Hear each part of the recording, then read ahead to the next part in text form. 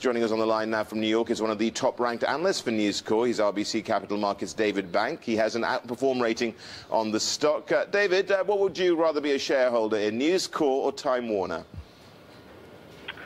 Wow, that's an interesting question. I think they're two really different companies. I mean, frankly, I'd be happy to be a shareholder in both.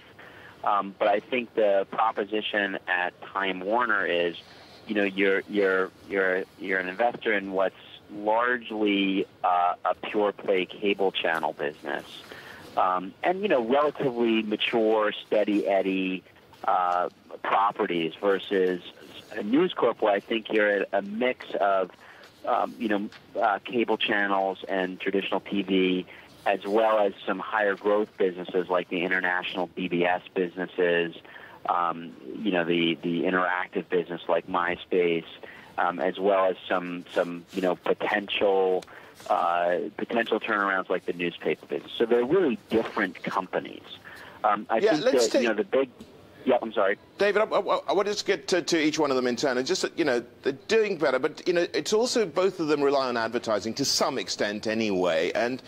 Yep. What we're seeing now is perhaps a turnaround taking place, but the advertising model is under severe stress as it is. Right. Well, the beauty of the cable channel model, unlike broadcasting, is that something like 50% of your revenues at a cable channel come from affiliate fees, which are contractually determined. They're relatively economically insensitive, and you get great visibility into them. So I think that's a reason why investors might be looking heavily at a Time Warner, which is less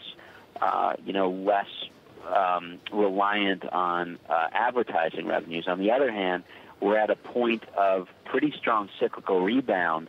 Despite the macro, the numbers we've seen coming out from advertising growth have just been phenomenal over the past 2 weeks in reporting. And Time Warner reported an advertising growth number of, I think, something like plus 14%.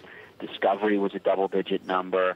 We saw similar numbers out of News Corp tonight in domestic. I think it's a plus 11.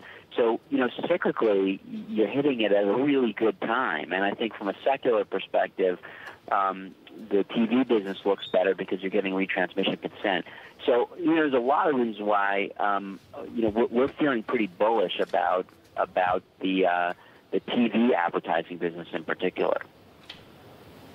David Bank, thank you very much indeed for joining us.